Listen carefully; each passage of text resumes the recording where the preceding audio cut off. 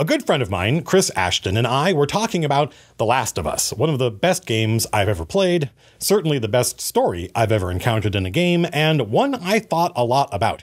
I felt like there was real meaning and subtext in there, which is normally missing from video game stories, even video game stories people really like and hold up as exemplars of the genre. One of the things Chris and I enjoyed doing was talking about all these character moments in the game and how we each responded to them. Close to the end of the game, the main character, Joel, has to attack a hospital to rescue a young girl who's about to be operated on, killed by a bunch of doctors. You can get her out of there without hurting anyone, but it's hard. That's what Chris did. He was curious how I got through that scenario, and I said, without batting an eye, I killed every single one of them. I just murdered them all immediately. Chris freaked out. How can you do that? These were doctors. There was some question, I think, about how much they knew about what they were doing, or they thought they were doing the right thing. But the point is, they were unarmed doctors, and you can beat that scenario without killing them. So why did I murder all of them? I shrugged, because that's what Joel would do. That's one of the themes of the game, how much of a monster Joel becomes to protect this girl. To me, that's role-playing. That's sort of the platonic ideal of role-playing, and it didn't require me personally to speak in character or do an accent. And I don't think it's meaningfully different than what folks do at the table in a pen and paper RPG. I felt like I knew who Joel was, I had different ways to solve the problem, so I chose to act in the way I thought Joel would. Very different from how I would act. Folks online have developed the habit of referring to people speaking in character or doing a voice as role-playing, which they deem good, and anything else gets labeled metagaming, by which they mean bad. I feel like I know why this is happening. We'll talk about that, but I think this attitude is a mistake and it sends the wrong message. In fact, I think we have several examples in my own games of how you can do an accent and speak in character and have it be pretty low-quality role-playing. Fun to watch, but not very sophisticated, not very characterful, a gimmick, mostly. When we start out in the hobby, especially if we start when we're teenagers, which is, I think, the perfect time to get into the game, we overwhelmingly tend to play idealized versions of ourselves, the person we think we are, or wish we were, us, plus plus. It may be somebody very different from you, but different in all the ways you wish you were different. That's normal. It's not something to be worried about or fight against. It's fun. Eventually, though, if you play enough, you may start to get bored of that and branch out into playing other people. And this can be a very subtle but transformative experience because it means you start wondering what other people think. Not what would I do? I know what I would do. What would Joel do? This doesn't happen to everyone. I've played with people, adults, who talk about how they don't like to read fiction because they don't like the experience of thinking someone else's thoughts or feeling their feelings. They don't like empathy, in other words. They consider it weakness. That is a real thing. Real people have told me in person. So I don't want to hold up role-playing as somehow virtuous. I see that a lot online. People for whom D&D is a hobby and, moreover, a lifestyle. I think I can say that's true of me as well. But because their identity is wrapped up in it, they want to elevate it. It's not just fun. It makes you a better person, gives you empathy, cures baldness. It leads to democracy. I mean, for some people, sure. Some people sitting around the table with other people telling stories, things can get intense and you can have deeply meaningful revelatory experiences. But it is just as likely, if not more likely, that you'll end up just sitting around rolling dice and fighting dragons and collecting good memories. And there are people out there who've been playing all their adult lives who are bigoted, venal, small-minded. Bad. Bad people play this game too, and no matter how much they play, they don't become good people. So I'm not going to tell you that if you play enough, you will eventually develop empathy and become a better person and it will change your life. But I do think it is possible for one player to be a better role player than another, and I think someone who is not a great role player can, over time, get better at it. And that's what we're going to talk about, and it's going to have a lot to do with character, and mostly what you're going to get is not only my experience as a DM, but also as a writer and a player. But in order to do all of that, we need to define our terms. Rhetoric 101. Let's define our terms. Because we're all using the same words, but we all mean different things. And sometimes one person uses the same term to mean different things. This is not a bug, it is a feature of human language. What is role-playing? I've thought a lot about this. I've been thinking about this on and off for about 30 years, and during some of that time, I was being paid to think about it. That doesn't necessarily mean anything. It's very easy for someone to think hard about something for a long time and consistently come up with the wrong answer. But I don't want folks to think this is just something I came up with 30 seconds ago. Personally, I use the term role-playing to mean two basic ideas. I describe them as role-playing lowercase r and role-playing uppercase r. Lowercase role-playing is making decisions about your character in a game with a persistent world where your character improves based on the decisions you made. This is a very broad definition, but I think it works because it does what a good definition should. It includes all the things we agree are RPGs, like D&D and Baldur's Gate and Fallout and Skyrim, and it excludes all the games we agree aren't RPGs, like Super Mario and Minecraft and Rocket League. League of Legends gets close, but your character doesn't exist in a persistent world. The choices you make improve your character only for this match, so it's more akin to a sport. In Minecraft, my gear gets better, but my character never changes. Role-playing with a capital R I think of as the act of making decisions about what a character would do when that character would do something different than what you would do. I know what you would do.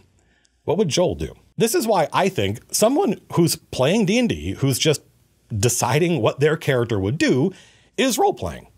That's role-playing. It's not complex, it's not sophisticated, but as far as I'm concerned, that counts.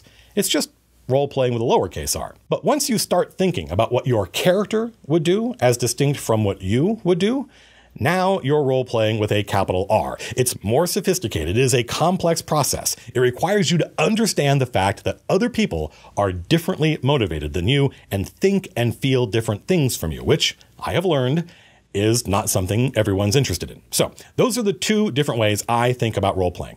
People like to imagine that video game RPGs are in all ways lower quality role-playing from tabletop games, but I think for a lot of players, especially new players, the act of pushing around their little 3D model in a persistent world and making choices and leveling up and dialogue trees is not meaningfully different from pushing lead and deciding how their character is going to react to this NPC.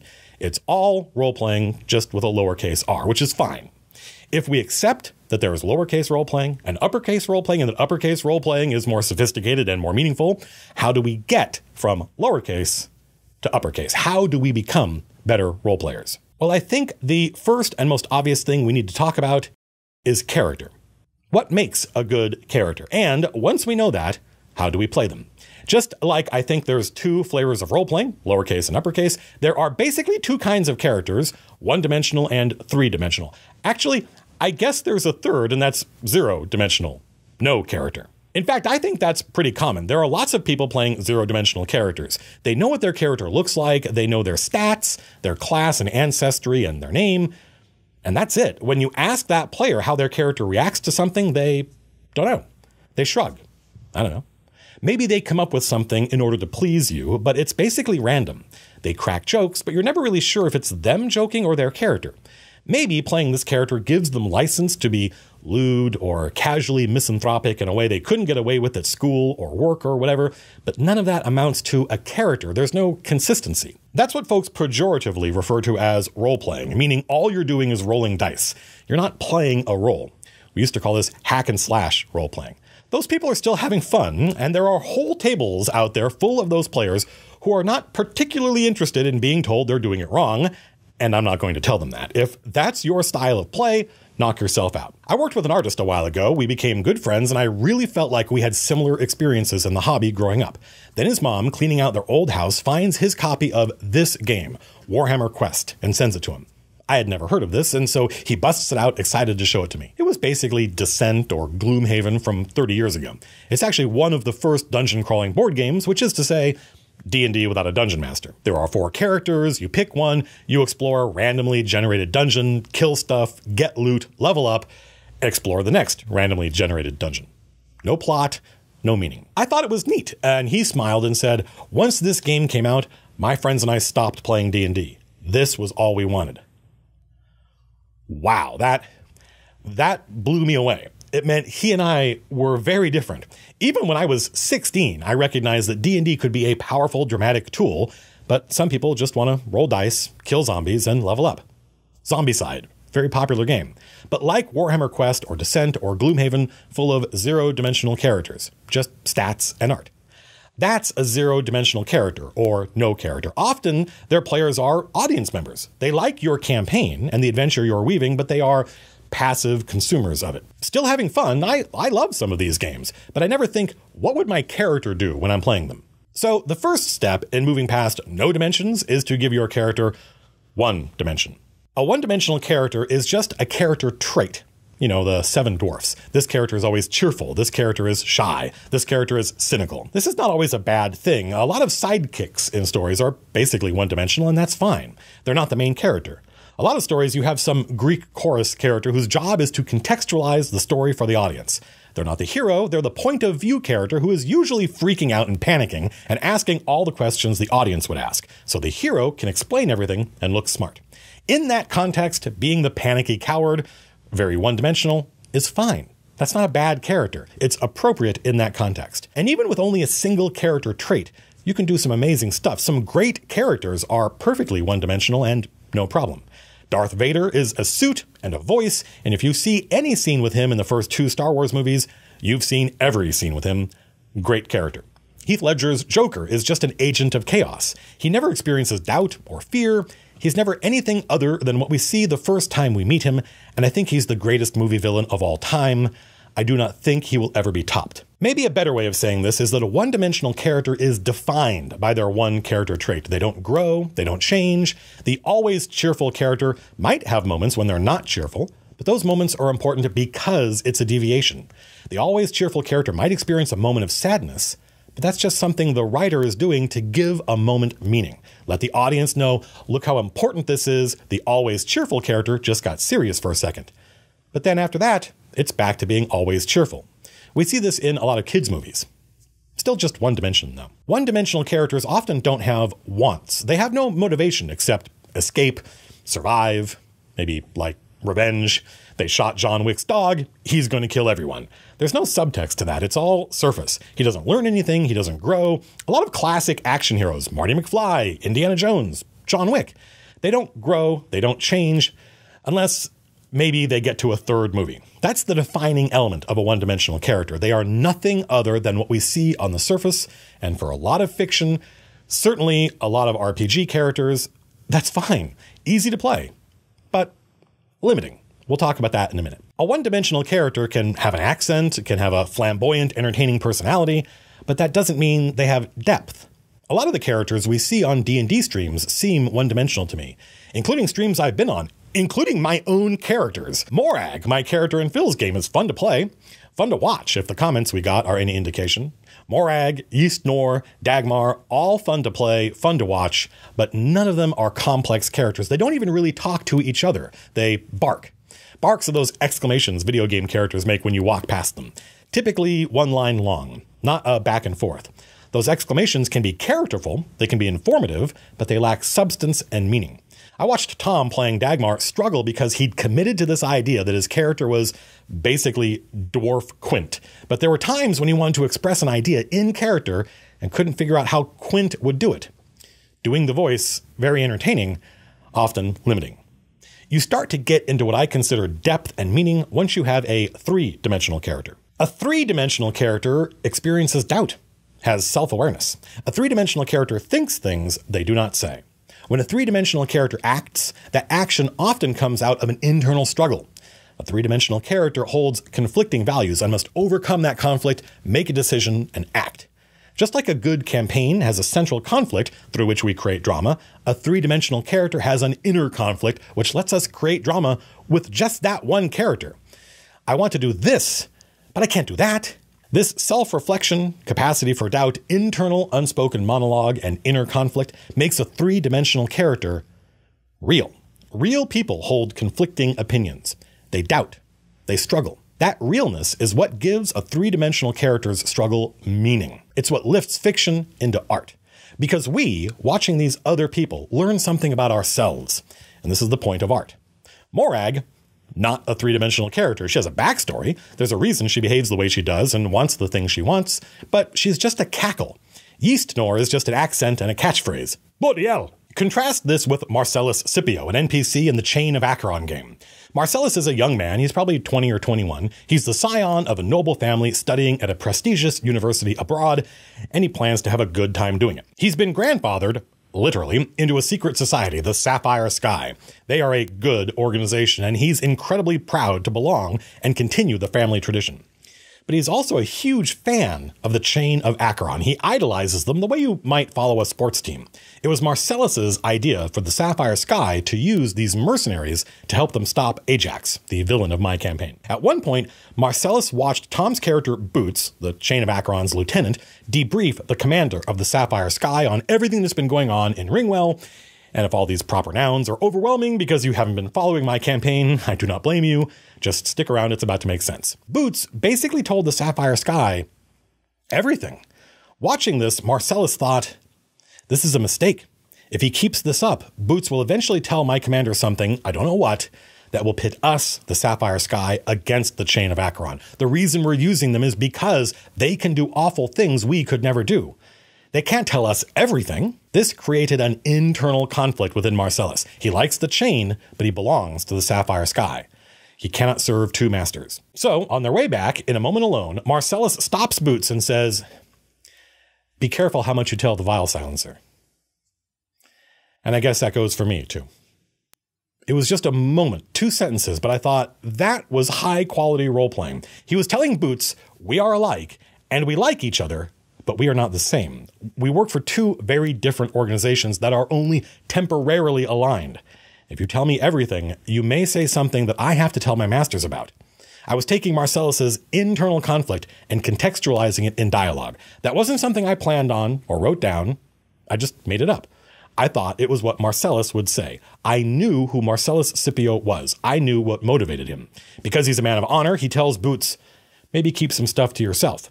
The stuff we might have to use against you if circumstances change. I wasn't doing an accent or any particular manner or mode of speech. It wasn't anything particularly flashing or entertaining, but it had meaning. It felt real. I don't think role-playing gets much better than that. It even had subtext. So hopefully we've gotten this far without anybody feeling attacked. I don't think there's anything wrong with a zero-dimensional character, no character, if that's your style of play. A one-dimensional character with a single character trait and maybe a voice you can do is fun, very flashy, very entertaining for an audience. Nothing wrong with that. My own character, Morag, is that. But less flashy, more meaningful is the three-dimensional character. How do we get there? How do we get from a voice and an attitude to meaning and subtext? Well, we think about motivation. When folks want to make fun of acting and how pretentious an actor can be, they say, what's my motivation? And so that phrase passed into our cultural lexicon as an absurdity. But this is a critical tool anyone can use when making a character. As a writer, it's something I think about all the time. What does this character want? What does the protagonist want? It's a critical tool in understanding our characters enough to inhabit them and roleplay them. In my first novel, the main character starts the book by repeatedly turning down an assignment until something in his life changes. He rescues a young girl he didn't expect to. I was as surprised as he was, and he finds himself saying yes to this job because he doesn't want to disappoint her. That's his motivation. He's not just living for himself anymore. When he wasn't really living. He's seeing himself through someone else's eyes, and he's at a stage in his life where other men are fathers, and now there's a young girl depending on him, and he wants to be a role model for her. He's not even really able to articulate it. He doesn't understand why he's doing what he's doing. At one point, he gets close to it, and he says, I don't want to disappoint, but then he backs away from it. He's afraid of the responsibility and literally can't finish the sentence. He just says, anyone. Even he doesn't know what he means. I didn't spend hours on that line. I just wrote it in the moment. I felt it. I felt like this is what Hayden would say. I felt like he wouldn't really know why he was doing this. He doesn't understand his own motivation. Was what I was doing as a writer any different than what we do as role players? Was it any different than what I did with Marcellus Scipio? This is what I mean when I say I can just be this character. I can invent their reaction to almost anything. What I'm really saying is I know what motivates them. There's more to character than that. Some characters are meek, some are aggressive, some are clever, some are dull, some are funny, some are serious. But often, not always, often those characteristics come out of their motivation. What motivates Frodo? Well, he wants to destroy the ring. That's pretty clear. It's a good motivation for the Lord of the Rings, since that entire series is about the ring. And this can be a fine motivation for a player character in a game where the entire thing is about the MacGuffin. There's a danger, though, that if you pick a motivation like that, it might resolve before the end of the campaign. I want to find my father. Okay, what are you going to do if that happens when you're 3rd level? Now what? You might have another 6 levels of play left in the game. But if your GM agrees that your game is going to be about finding your father, you know, Apocalypse Now, into the jungle, find Colonel Kurtz, that's a tremendous hook for an adventure, maybe even a short campaign, then that's a perfectly fine motivation. I think Frodo's motivation is deeper than just destroy the ring. This is what writers and critics mean by subtext. There's what he's saying, destroy the ring, but then there's what he's talking about, the why. What's the real underlying unspoken motivation? Why does he want to destroy the ring? Well, I think it's because he wants to go back to the way things were before. He wants to go back to before the birthday party when Bilbo was still around. That was an Edenic existence. Remember the Tom Bombadil video? Back then, he lived an idyllic life. No knowledge of good or evil or life or death. The world of opposites was outside the Shire. Even time seemed suspended. Bilbo, thanks to the ring, never seemed to age. That's the subtext. Of course he wants to return to that time, and while he never says, I am doing this because I hope we can all go back to the Shire and the way things were, he knows that's not possible, but he routinely goes back to Bilbo in his mind, because Bilbo represents that Edenic past. Then, after what is almost literally a soul-destroying experience, he succeeds. The ring is destroyed. Now what? Well, he discovers he can't go home. I mean, he can literally return to the Shire, but he can't live there. He can't be there. And if he can't be there, he can't be anywhere. He can no longer function as a person. He can't relate to people. No one can relate to him. And there isn't one thing, one moment that caused Frodo to feel that way. He was ground down relentlessly over weeks and months, just like the soldiers at the Somme or Verdun or any one of 100 battles between 1914 and 1918. So, in the end, he leaves the world. In a very genteel manner, Tolkien, a Catholic, allows Frodo to check out, to journey into the West and arrive in Valinor, which isn't technically heaven, but it's close enough. That's remarkable. Tolkien is saying to all his friends in college, all the kids he went to war with and who came back unable to function, it's okay. I get it. Some things can't be endured. That is a hell of a motivation. Great for us as authors, the character who is driven to accomplish a task that will destroy him in the process. And toward the end, he realizes that he won't survive. Even if he succeeds, all he's doing is giving everyone else a chance to go back to a normal life. Great motivation, great character arc. So we have the motivation spoken clearly, destroy the ring, and the subtext, the meaning never spoken, because I want to go back to the way things were. What's Luke Skywalker's motivation? And is there an unspoken subtext? Well, he wants to get off this rock and see the world. At face value, that's his motivation. But given the chance, he says no. He rejects the quest. You know, we object to the player who rejects the quest, and that's reasonable. We got a game to play. What are you doing? But rejecting the quest is classic storytelling. I think it's perfectly reasonable for your character to reject the quest for a reason. I can't go rescue the blacksmith's children. I've got a sick grandmother to care for. All right, well, the goblins just burned down your grandmother's house on their way out of town. Now what? That's extreme, but you get the idea. A character who can give the GM a reason why they can't go, and it needs to be a certain kind of reason, it needs to be solvable, that's perfectly good storytelling. Luke rejects the quest because he has responsibility, and this is one of the things that makes him a hero. He wants to do the right thing. He can't just break his promise to his uncle and his aunt and abandon them. He's honorable and responsible. So, we approve. He's fulfilling his societal obligations, and we approve of that. But gosh, we also wanted to go on the adventure, don't we? So George Lucas roasts his aunt and uncle and shows Luke their smoking corpses and says, now what? We wanted Luke to go on the adventure, but we didn't want him to do it for abstract or callous reasons. I want to see the galaxy. That's shallow. I want to stop the Empire. That's abstract. But those stormtroopers killed my surrogate parents, and I saw their smoking corpses. Now it's personal. Now Luke is well motivated, and now we are allowed to approve of him going on the quest. What motivates Luke? Well, he wants to save the princess. Remember the video on verbs? Destroy the ring, save the princess. Great motivations. But why does Luke want to save the princess? What is the subtext he feels but never says, maybe never even really thinks to himself? Because she represents everything Tatooine is not. He wants to get off this rock. He wants to see the galaxy. He wants to be a pilot like Biggs, the cool kid. He wants to join the rebellion, fight the Empire. He wants to matter.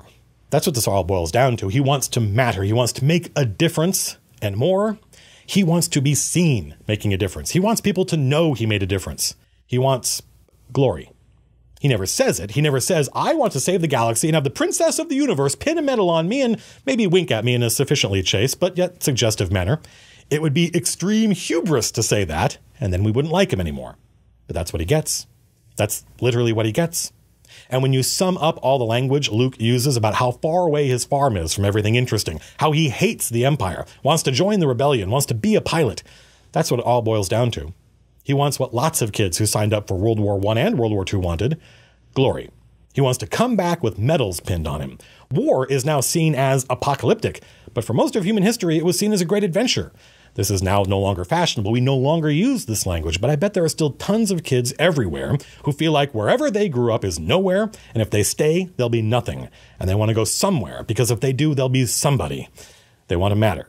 Luke wants to go and come back a man. To Luke, this is probably what manhood is about. Obi-Wan is just a sweet old man until Luke finds out he used to be Toshiro Mifune, a badass warrior samurai general. You fought in the Clone Wars? Now, Obi-Wan is someone. A man, an adult, someone to look up to.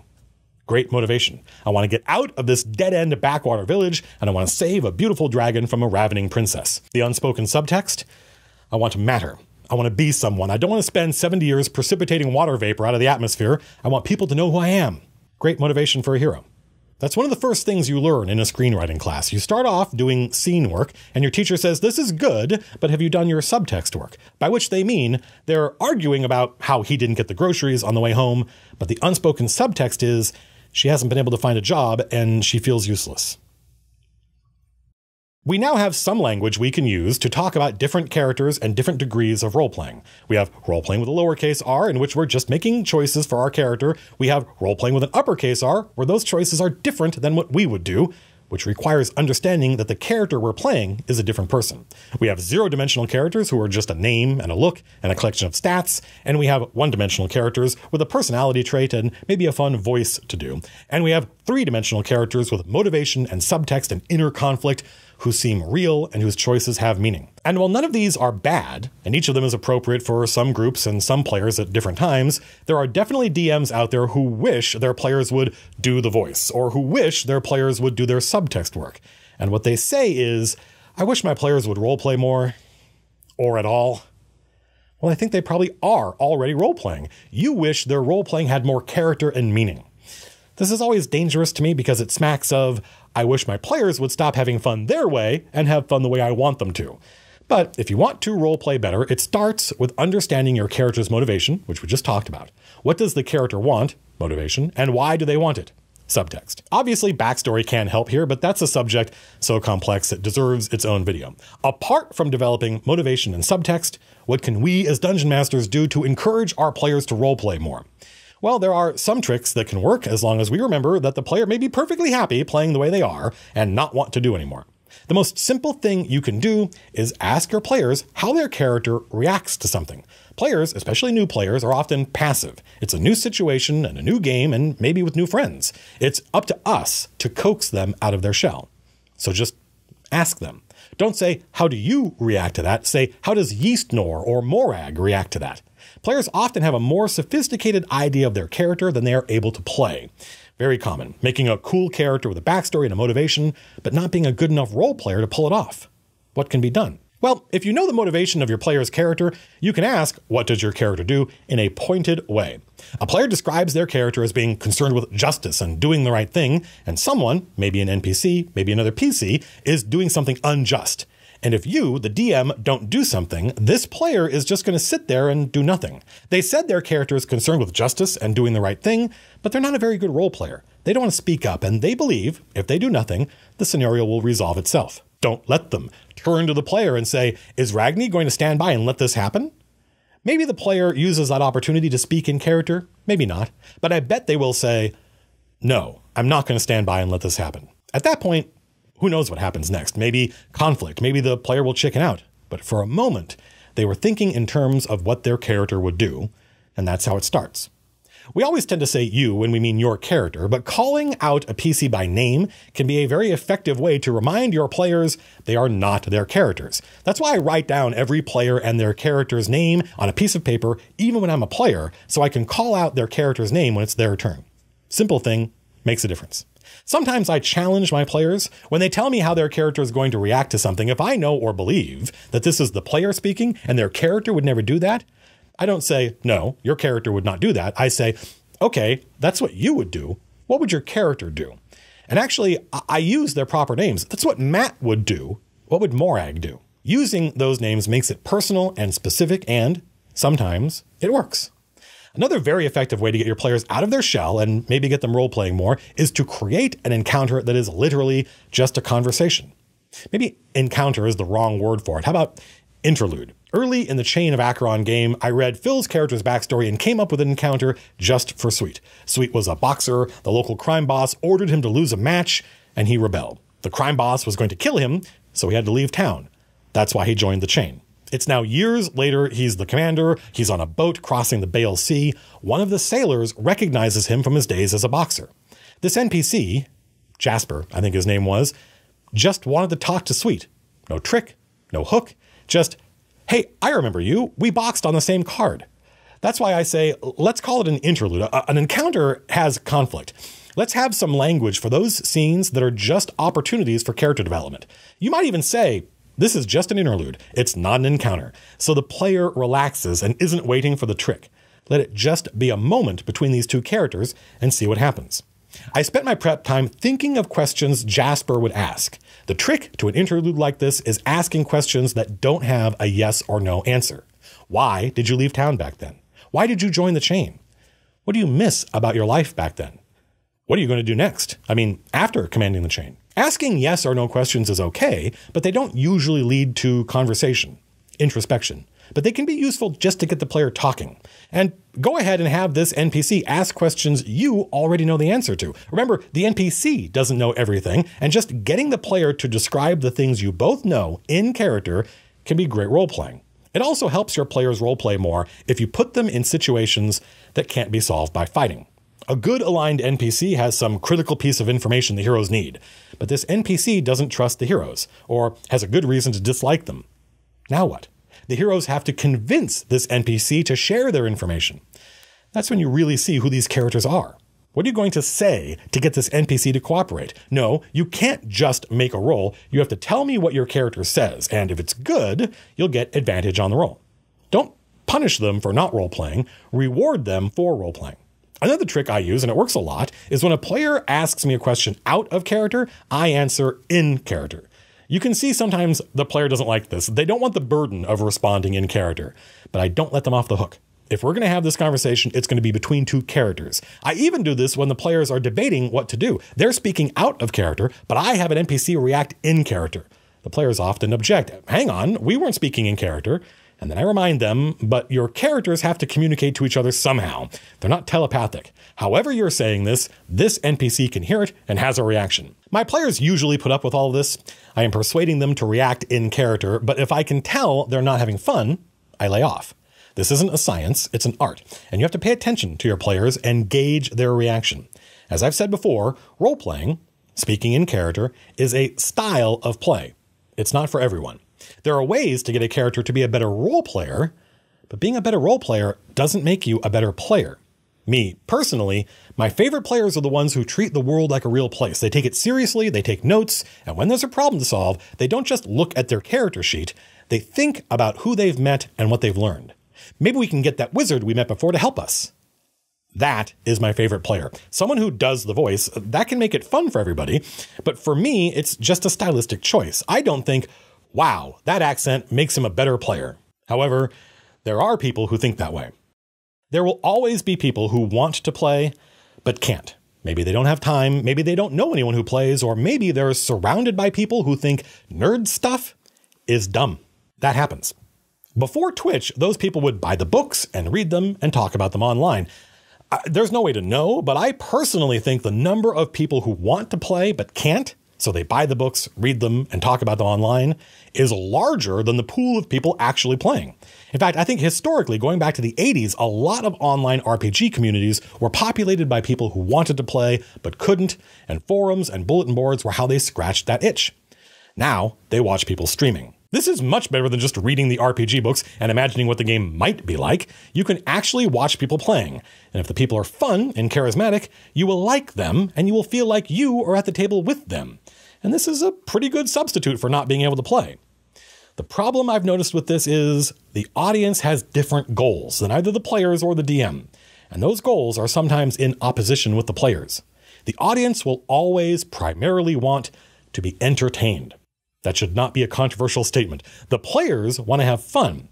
Entertainment is passive. It's something you consume like a movie or a book. Fun is active. It's something you do. So naturally, the audience prefers situations that are more entertaining.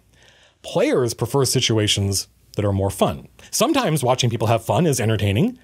Sometimes it's not. Because the player who does the voice is more entertaining, the audience values them more than the player who does not do the voice but is merely having fun.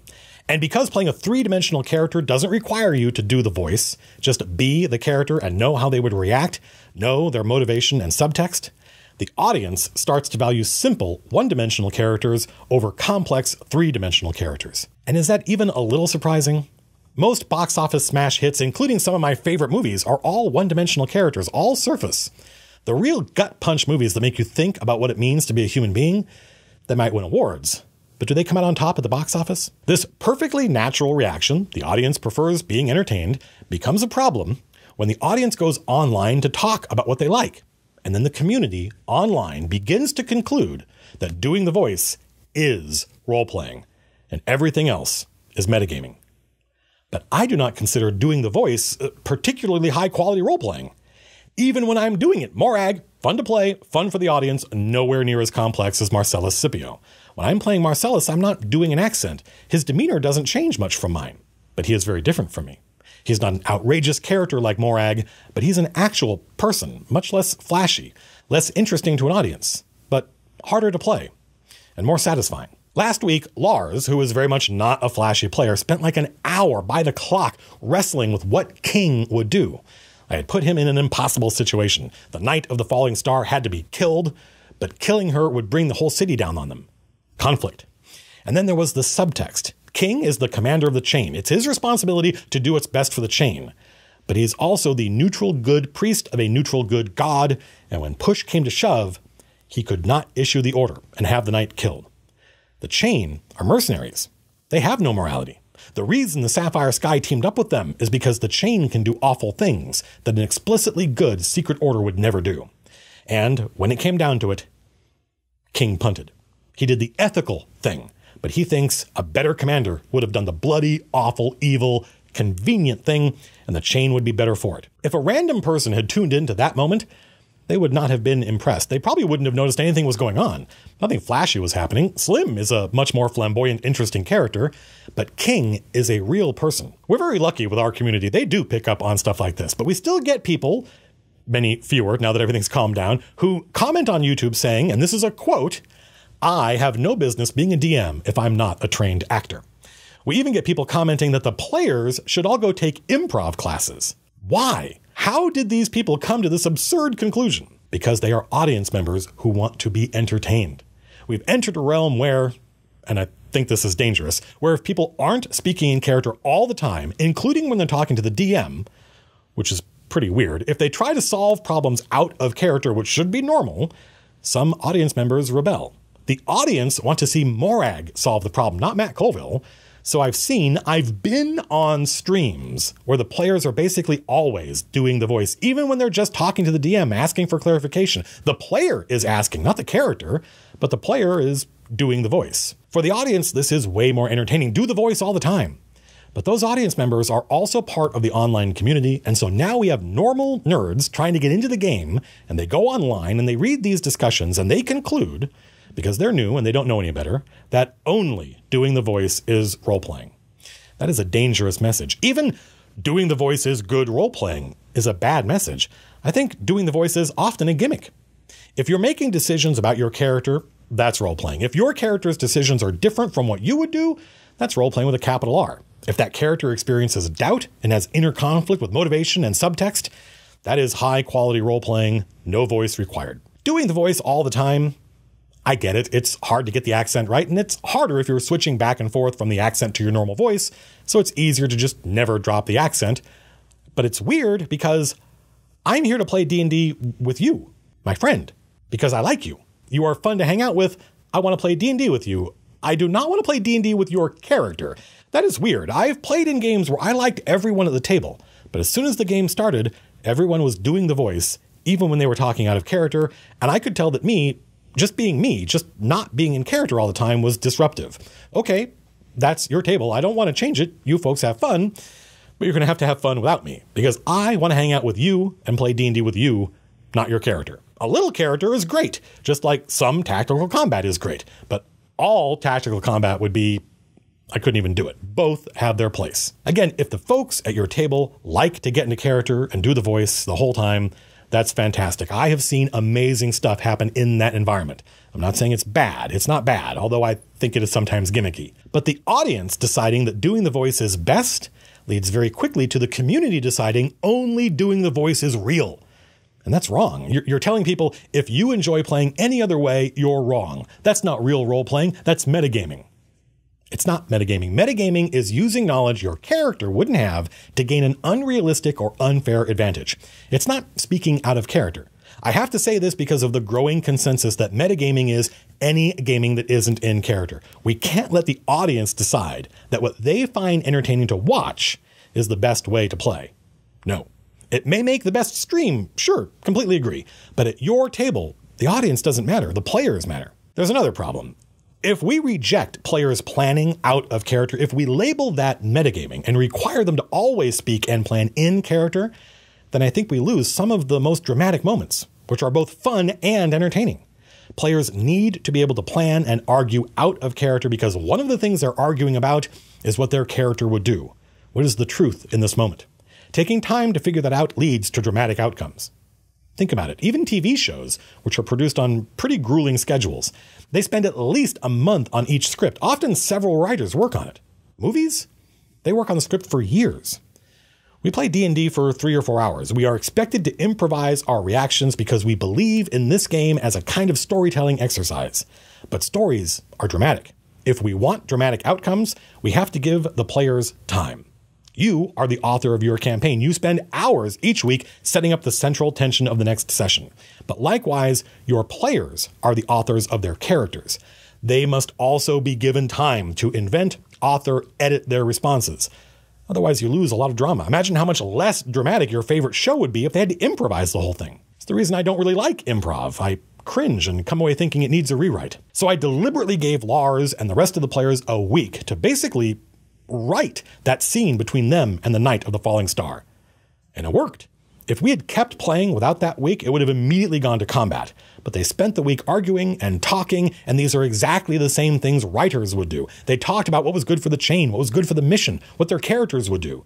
And this is very like writers talking about what's good for the episode versus what's good for the character, what's dramatic versus keeping the pacing flowing. And the result was something extraordinary.